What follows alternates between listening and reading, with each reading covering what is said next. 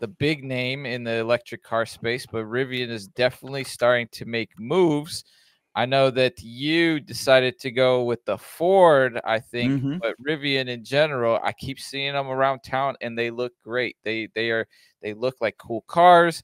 And some big news this week, I think it was Volkswagen committed a hefty number of investment dollars, and it looks like your signal is calling a buy. What are you seeing in Rivian?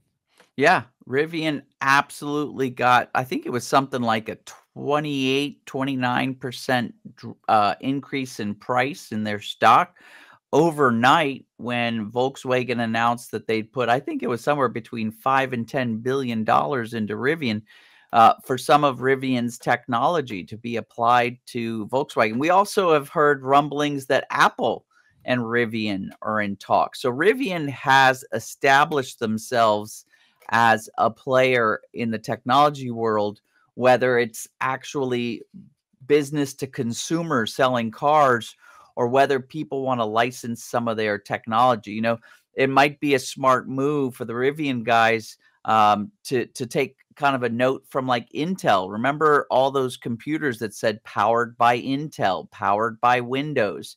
You could have a Volkswagen powered by Rivian. So, that's never a bad idea. So the investors like that, and good on Rivian. I think that makes some sense.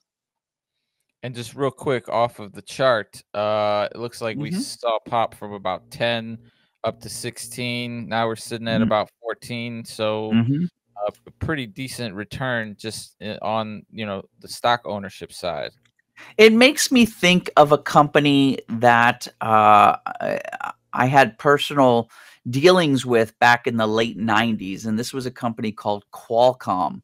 And Qualcomm in the late 90s actually was making a cell phone network in Southern California. They were also dabbling in actually having cell phones themselves, like that would be sold at different stores, and they figured out while I was working with them that their really big focus, their special sauce, if you will, was the Qualcomm chip.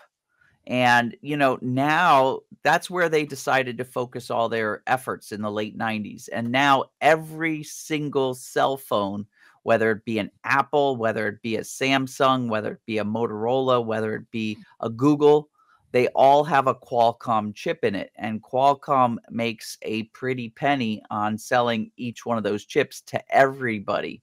And again, I think that might be a play for Rivian rather than trying to run this business in a very competitive and very cutthroat business.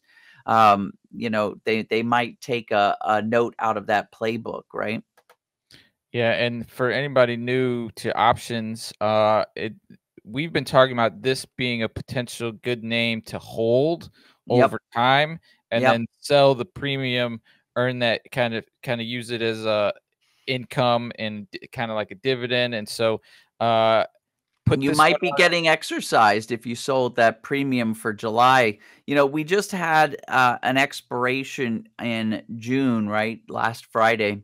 And I don't think anybody would have sold the July premium that fast because this news popped up the Rivian price on Wednesday.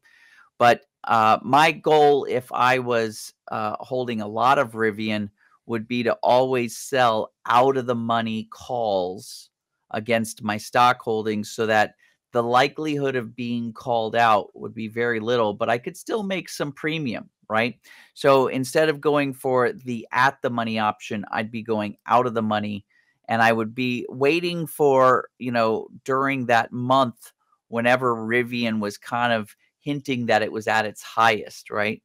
If I would have sold my call over here at like 12 or 12.50, I would have been fine. I would have kept my stock and sold that call. Now I'd be looking at selling the 15 option.